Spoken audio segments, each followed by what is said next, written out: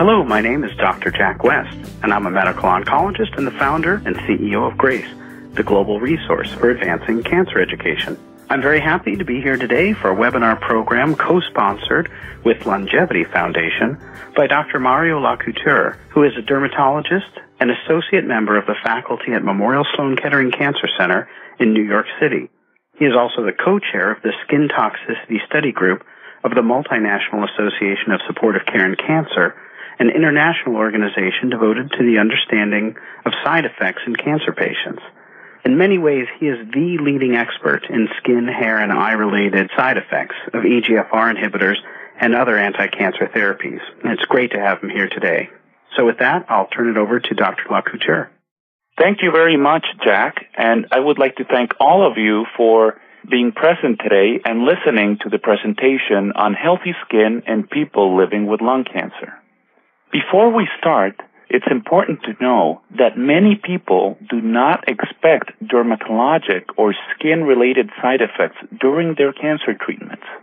And this first slide illustrates how a survey that was conducted in cancer survivors showed that people who were receiving chemotherapy had skin side effects that were worse than initially thought in over two-thirds of cases. Importantly, women were more affected than men, and skin irritation and dry skin were the two most important side effects of all the side effects that we asked about that people experienced that they were not prepared to deal with before their treatment. Therefore, this presentation will give you the precise tools to better manage your skin, hair, and nails so that they will not come as a surprise during your treatment and you can achieve the best life possible. This second slide shows how with the drugs that are used against lung cancer by oncologists every day, dermatologic side effects are very frequent. As you can see, going from left to right with irinotecan, gemcitabine, pemetrexed or Alimta, vinorelbine or navalbine, paclitaxel or Taxol, then docetaxel or Taxotere, you have about 20 to 40% of people developing some type of skin, hair, or nail side effects. But then if you look to the right of this slide, you can see that with other drugs, such as erlotinib or Tarceva or cetuximab Erbitux, about two-thirds of people, or almost 80%, will develop dermatologic side effects during the treatment. And the question I must ask is, are we being too superficial by focusing on the skin in people living with cancer? And I think that the answer is no, that it is very important for us to focus on every part of people that are living with lung cancer so that they can maintain the best quality of life and are able to tolerate chemotherapy in the most effective way possible. Now, this slide indicates the number of people that are affected every year with lung cancer, approximately 200,000 people. And some studies have shown that even before chemotherapy, about 45% of people have some type of dermatologic condition. Fortunately, these dermatologic conditions are not very serious. However, they may worsen during therapy. The most common conditions that people can experience include skin infections, such as fungal infections of the feet manifested as athlete's foot, or nail infections in the feet, dry skin, and itchy skin. In the rest of the presentation, I will show you how to minimize these skin conditions so that chemotherapy can be tolerated in the best way possible. As you all know, the majority of people with lung cancer will receive some type of chemotherapy or surgery, and some people will have radiation as well. The consequences of dermatological conditions or skin, hair, and nail problems in people living with cancer are fourfold. They have a psychosocial impact because they affect those areas of our bodies that are exposed to other people. They carry a financial burden. We know that paying for many of these medications carries a significant out-of-pocket cost. They have an effect on physical health. They can be associated with itching, pain that can affect people's ability to do their daily activities or sleep, therefore affecting a person's overall health. And what can be considered one of the most important factors of dermatologic conditions in people living with lung cancer is that they can lead to the interruption, decrease, or discontinuation of chemotherapy because the skin side effects are either intolerable to the patient or can be dangerous. So therefore, it is important to, if possible, prevent side effects so that they don't affect the people's quality of life or life in general, and to manage them if they do occur. So why is the skin so important? This slide illustrates the major roles of the skin. It is the largest organ in our bodies, which acts like a barrier that protects us from noxious environmental bacteria, viruses, and fungi. It also regulates our temperature in our bodies and enables us to receive sensory impulses, the way we perceive things in the environment, heat or cold, and when we touch things. And then skin is very important because it also is in charge of forming a type of vitamin called vitamin D, which is very important for our overall health.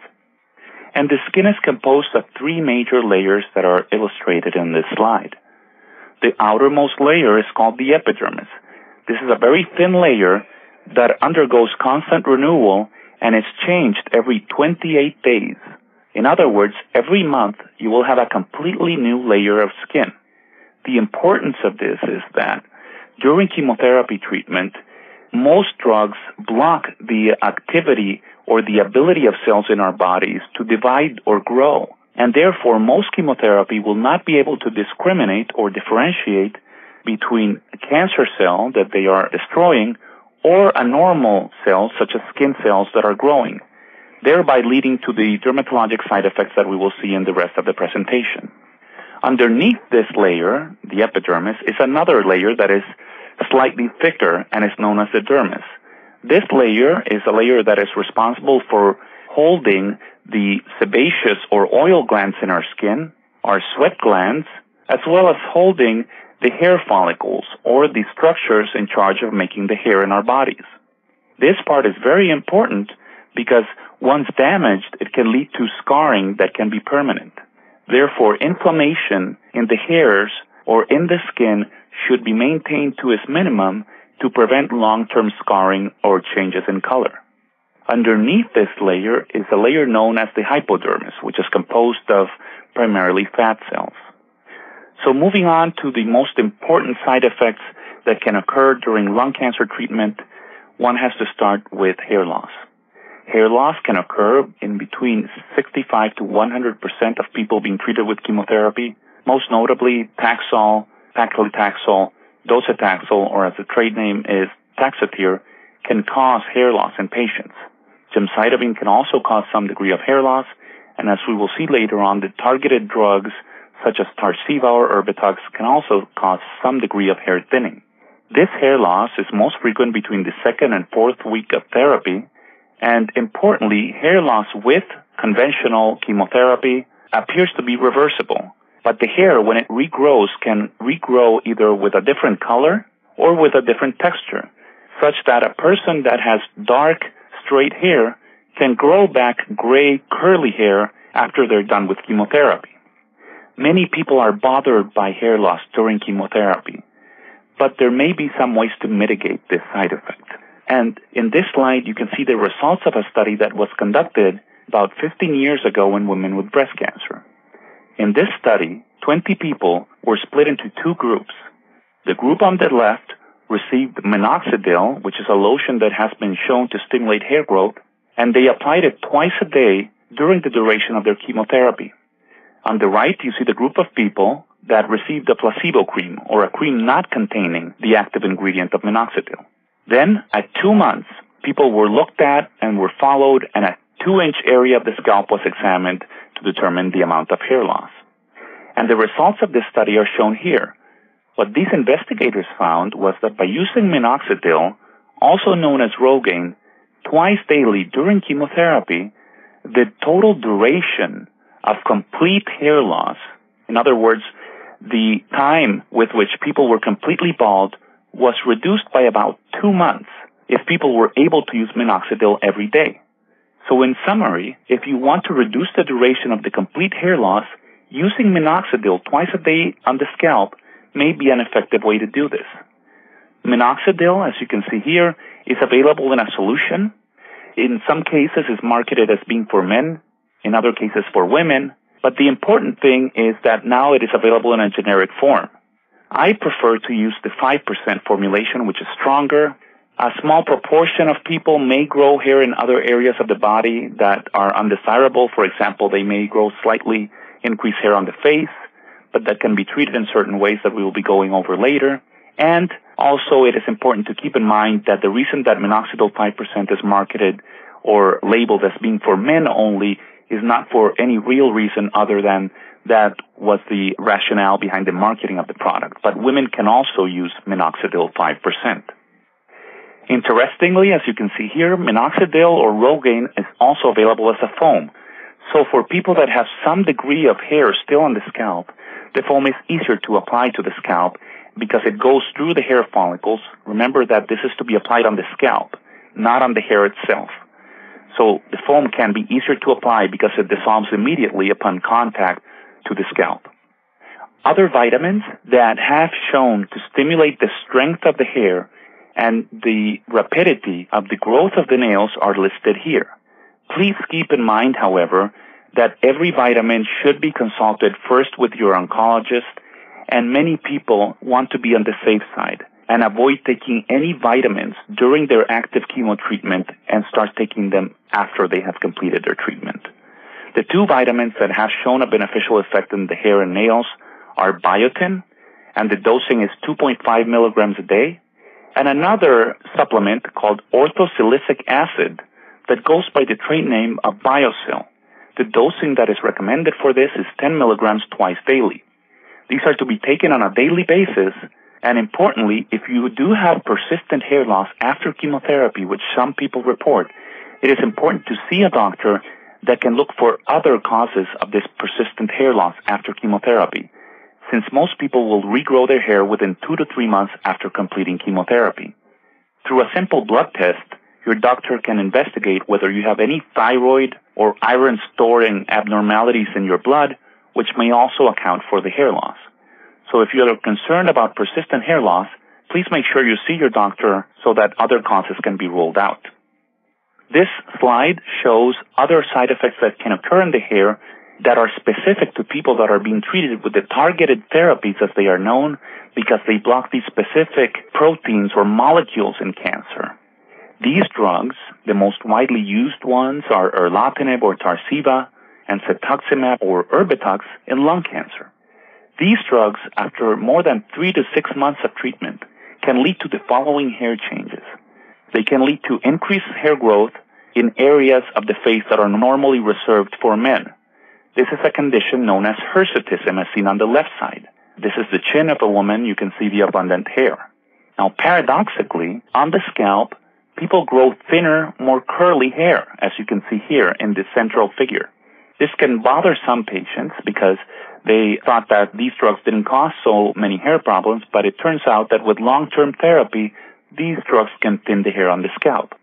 The good news is that in my experience, this tends to be a temporary type of hair loss, so there is no need to worry about these being progressive and that people on Tarceva and long-term therapy are going to lose all their hair, because this is, again, a thinning of the hair, and it appears to be temporary.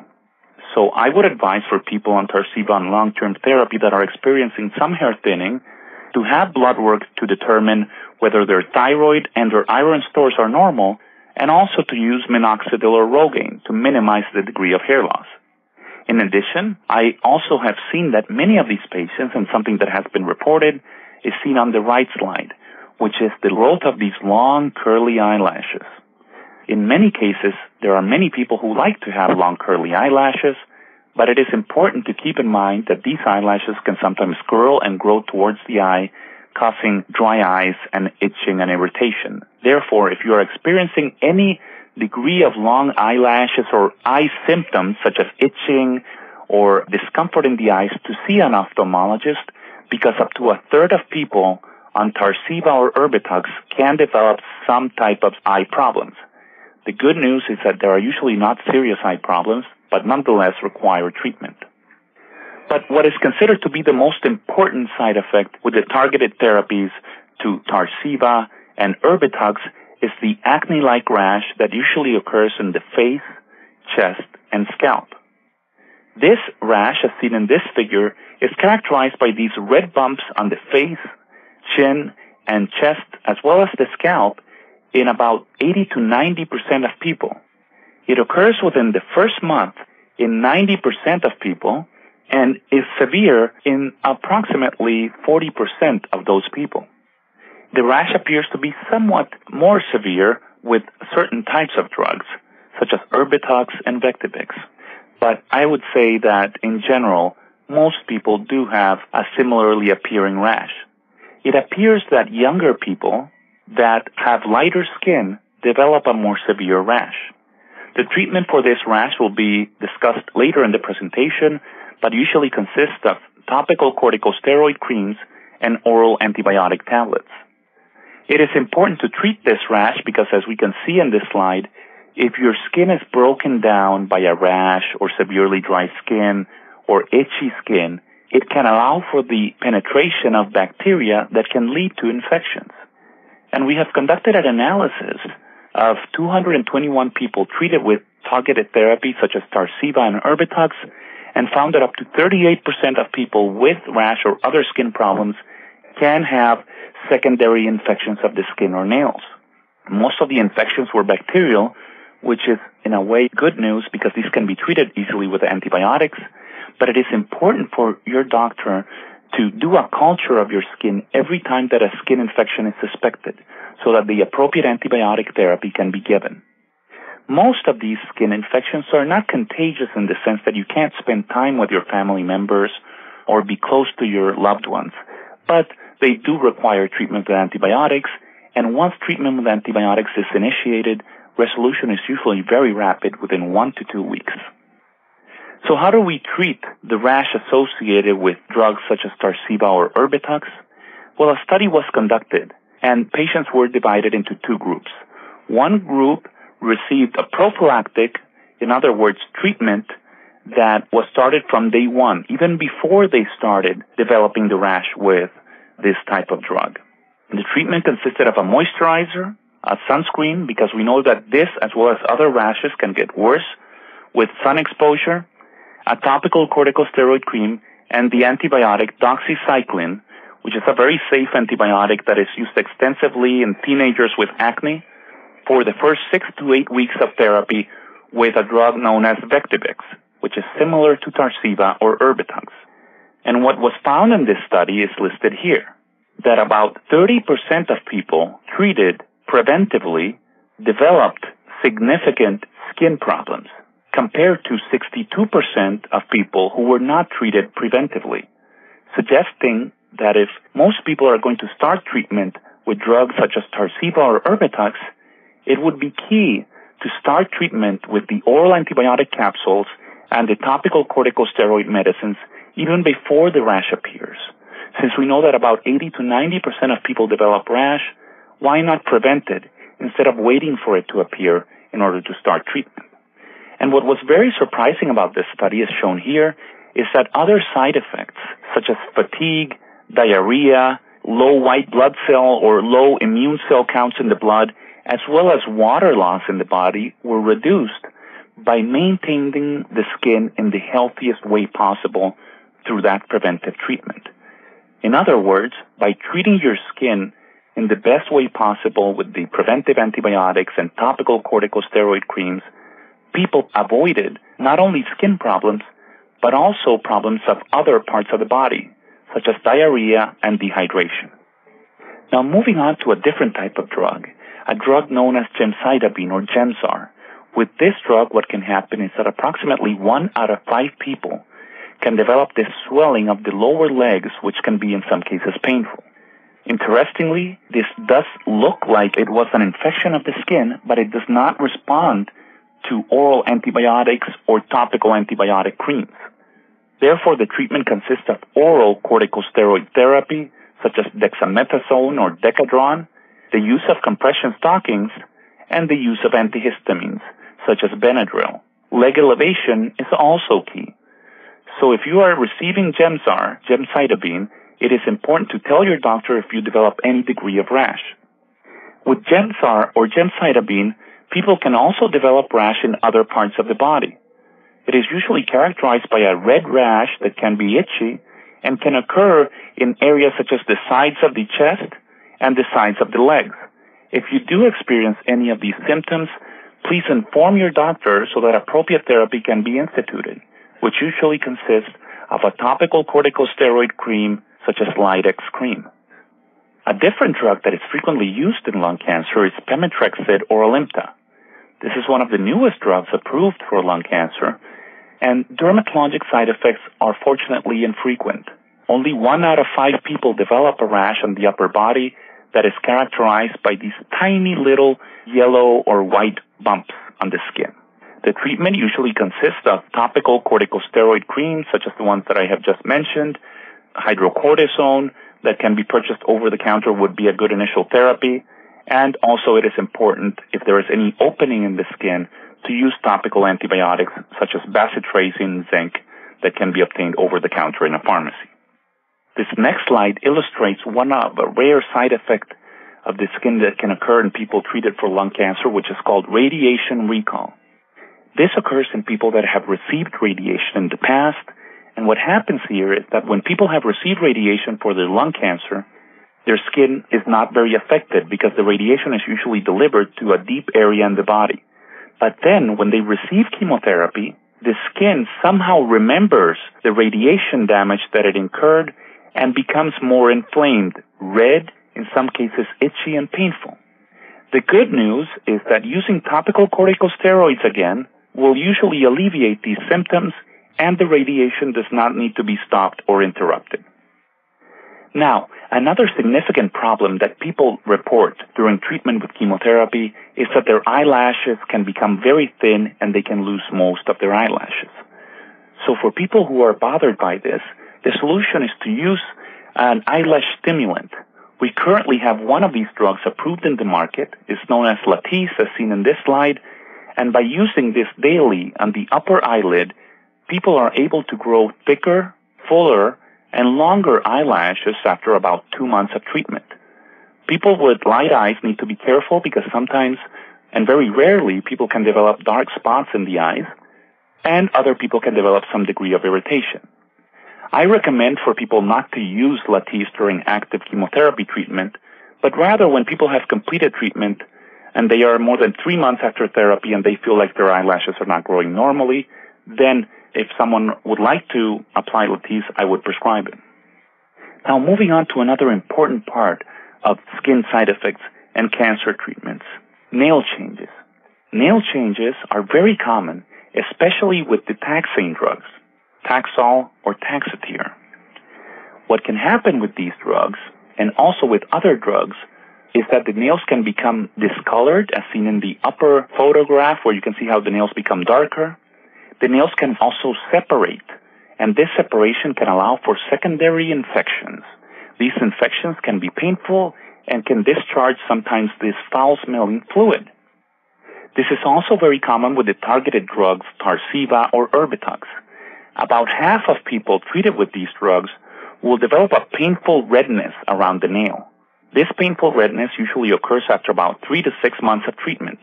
It is usually not because of ingrown nails, but it is rather the drugs that are causing some degree of inflammation in the area, possibly due to the fragility of the skin. Treatment for this usually consists of applying an antiseptic solution or an antiseptic gel, such as betadine gel or iodine gel, which is usually obtained over the counter in a pharmacy. Because of the iodine's color, I recommend for people to apply a small amount of iodine and then cover the area with a Band-Aid. Another good treatment, whenever there is a suspicion of nail infections, is for people to soak their fingers or toes in a solution of white vinegar in tap water at a 1-to-1 equal distribution every evening. If the problem persists, you may want to see a dermatologist. The dermatologist may need to do a procedure called silver nitrate chemical cauterization, which includes the application of a chemical to the sides of the nail that destroys bacteria and inflammation. It is usually a painless procedure, but sometimes can cause some discomfort, but people are very happy because the pain subsides very quickly. Products that can be used to stimulate the growth of the nails include the biotin vitamin that we have discussed previously, taking 2.5 milligrams every day. It is also important for people to apply nail polish that will be maintained for at least 2 weeks. Therefore, we sometimes recommend the application of gels to the nails if they want to color their nails so that they don't have to undergo repeated removal of the nail polish with harsh nail polish removers. We also recommend for people to use dark nail polishes so they will hide the discoloration or infections that can be occurring under the nail, giving people more comfortable ability to use their hands if they are working or doing activities with other people. And one of the most important advances that has occurred in the past 10 years in the treatment of these nail changes is that with people that are receiving treatment with the taxane, such as Taxol or Taxotere, is that for people that are having significant problems in the nails, we recommend for them to use cold gloves that are to be applied during the infusion. The way this works is that when people are receiving chemotherapy with either of these drugs, the Taxol or the Taxotere, they will put their hands and feet in these cold gloves and slippers. And these cold gloves and slippers, what they will do is they will shrink the blood vessels in the fingertips and toe tips, making less of the chemotherapy delivered to those areas, and therefore less side effects in those areas. Importantly, if there are not available these gloves and slippers at your chemotherapy office, you can use ice packs.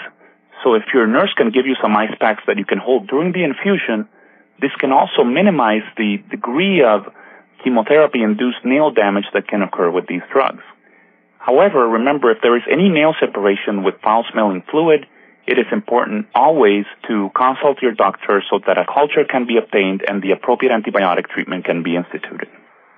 In the next slide, I'm listing the 2 types of sunscreen that are to be used if one is receiving chemotherapy. I many times have patients ask me if they can go out in the sun when they are receiving chemotherapy, and my answer is always yes. The goal and why oncologists work so hard every day in finding better ways of treating people is to make people's lives longer and better. So we want people to enjoy life, do things with their family. So therefore, there is a practical way of doing this, using sun protection when doing outside activities. This slide illustrates the 2 types of sunscreen that are available. On the left side, you have a chemical type of sunscreen, which are the most well-known ones. These will protect against most types of radiation coming from the sun, but they have to be selected very carefully. And I will be listing these in the next few slides. On the right, you have the physical sunscreens. These are physical blockers. What this means is that these are particles, millions of tiny little particles of these minerals, titanium dioxide and zinc oxide, that act like millions of tiny little mirrors when placed on the skin. The easiest way to identify these physical sunscreens is by looking in the back of the bottle and seeing that it says either titanium dioxide or zinc oxide. The drawback to this type of sunscreen, although it's probably one of the best in protecting the skin, is that it has a whitish or gritty appearance in some cases, but I think the technology has improved to such a degree that they can be used in almost every area without causing significant problems. Now, this is a type of sunscreen that is a chemical type of sunscreen that people like to use on their face, Anthelios, because it is very thin, it dissolves very easily, and it does not have that whitish appearance that can be uncomfortable for some people. The other type is Neutrogena with Helioplex, or also Aveeno with Active Barrier Complex. These are chemical sunscreens that have a good appearance when applied, but yet protect against all types of ultraviolet radiation, which is important to protect against all types of ultraviolet radiation, because if not, as you can see here in this slide, if a person is exposed to the ultraviolet radiation A, which is not covered by many sunscreens, one can lead to skin inflammation, damage, and aging.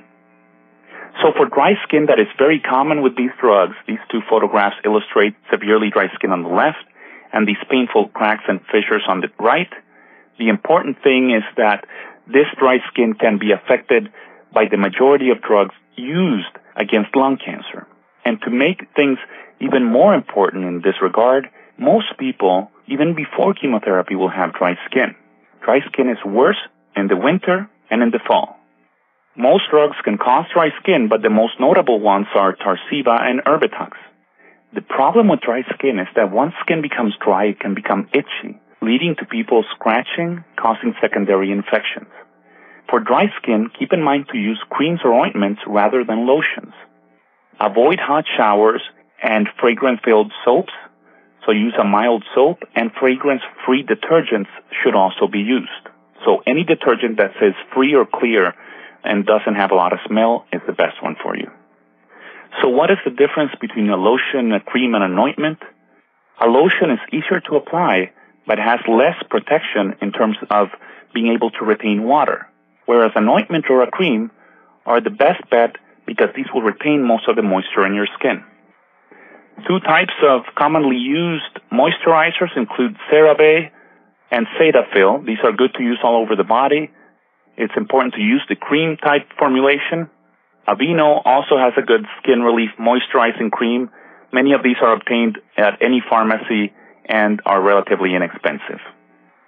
For those of you that develop sensitivity in your skin, which I've noticed that many people on Tarceva and Erbitux, they develop allergies to things that they were never allergic to, especially around the neck or the face, make sure you use a cream that has no fragrances or perfumes. And the cream that has no fragrances or perfumes that is well known to dermatologists are these products known as Vanicream, which are made specifically for people with very sensitive skin. You can see here how you can find them at a website or also on the internet at Amazon.com, but many pharmacies will carry Vanicream and also carry Vanicream containing soaps, shampoos, as well as sunscreen. So for those of you with sensitive skin, Vanicream would be a good option. For people who have very flaky, dry skin in areas of the body, the best thing to do is to use an exfoliant. By exfoliants, I don't mean to use loofahs or sponges in the shower, which, by the way, are many times loaded with bacteria. And as a dermatologist, we always recommend against the use of loofahs, sponges, or scrubs, because these can irritate the skin, causing inflammation and even more rashes. What we do recommend is a gentle exfoliation with the use of products such as ammonium lactate cream, as seen here. Ammonium lactate cream can be obtained over the counter, and keep in mind that it should not be used on the face or on very irritated or red skin. If you are unsure of how you will react to a certain type of cream, what we recommend is a use test. A use test is essentially applying a small amount, a quarter-size amount of cream on the forearm or behind the ear and leaving it for about a day. If you have no irritation or redness, then that means that your skin will probably not react in a negative way to this cream, and you can apply it all over the body. For these painful cracks on the heels or in the fingertips, the best way to prevent or treat these is by using a very thick moisturizer, such as Desitin or Desitin Maximum Strength. Some people also like A&D ointment, which is also effective. These contain zinc oxide and provide a barrier in preventing the appearance of these painful cracks in the fingertips and heels. These need to be applied up to 4 times a day, and at night, ideally one would cover with socks or cotton gloves so that the water in the skin is retained and the fissures are allowed to heal. Other people like to use liquid Band-Aids to seal those cracks if they are impairing their ability to do their jobs or other hobbies. In summary, dermatologic side effects are very important to be managed during treatment so that they don't affect a person's quality of life and people can continue with their therapies.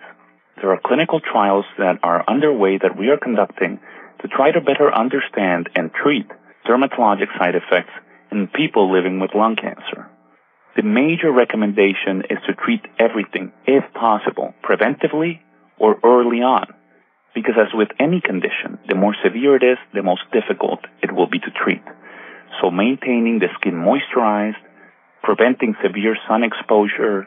In cases where you are receiving a drug that is known to be associated with a rash in the majority of people, such as Tarceva or Erbitux, I would treat everyone prophylactically to prevent the rash, and maintaining your nails cut short and not scratching your skin are all part of maintaining your skin, hair, and nails in the optimal therapy so that you and your oncologist can get the best treatment possible and you can enjoy your life with your families.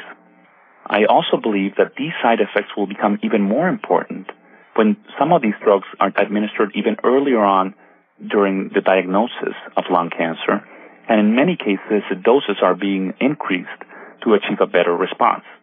And of course, it is very important to keep in mind that quality of life is a very important component that we always strive for in people living with lung cancer. There is also a resource, if you are interested in additional details, in which all of these recommendations are listed. It is a book called, At the Moment, Healthy Skin for People Living with Cancer, and this can be obtained through your doctor. Many topics are included, such as how to maintain your skin during treatment with drugs that cause rash, moisturize your skin, and the secrets to maintaining the best skin health possible during treatment. Your doctor can request a copy of this book for you at harborsidepress.com/healthyskin. Thank you very much for your time today, and it has really been an honor to present today, and hopefully this information will help you during your treatment. Thank you very much. Thanks very much for that comprehensive and very practical review of this important topic. We'll conclude this podcast and turn next to the question and answer session that followed Dr. Lacouture's discussion. Thanks again to the Longevity Foundation for their support in developing this program activity.